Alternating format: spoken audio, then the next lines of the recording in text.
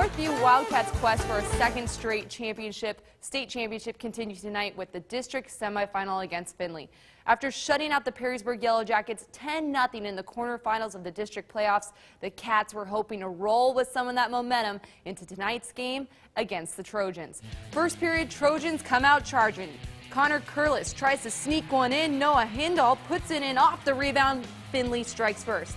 But it didn't take long for the Cats to answer back. Less than a minute, Xander Pryor puts one in past the keeper. Everyone's celebrating that one. Wait for it. Drew Crandall wants in on the fun. That times the game up at 1. A few minutes later, Tyler DeWitt fires a rocket to the back of the net. Cats up 2-1.